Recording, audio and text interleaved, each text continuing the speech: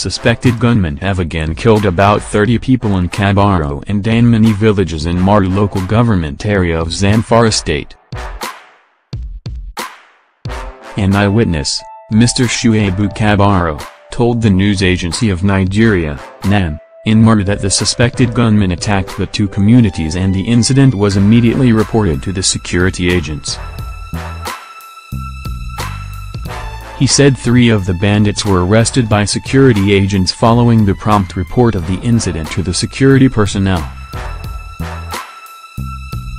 Shuaibu said, the gunmen in turn went and mobilized more gangs and returned in multitude to carry out the attack, which left about 30 dead and many others injured in the two communities.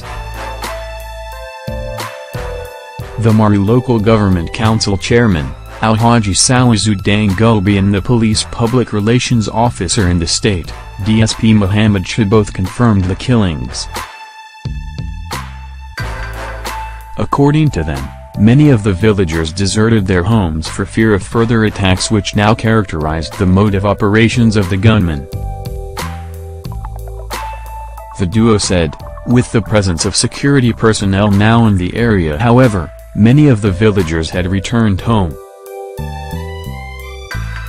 The PPRO further explained that units of mobile police working with the military and other security agents were immediately mobilized to the affected areas and that peace and normalcy had been restored. The police spokesman, however, said that the actual number of those killed was still being worked on, and until this is done, L cannot give you actual figure at the moment.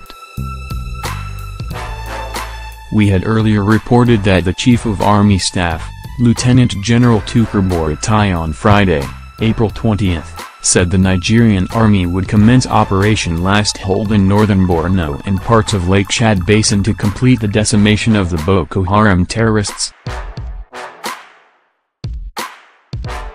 We gathered that Buratai, who was represented by Major General David D. Amadu, the Chief of Training and Operations, at a press briefing at the Army headquarters, Abuja, said the operation would commence on May 1 and end by August 31.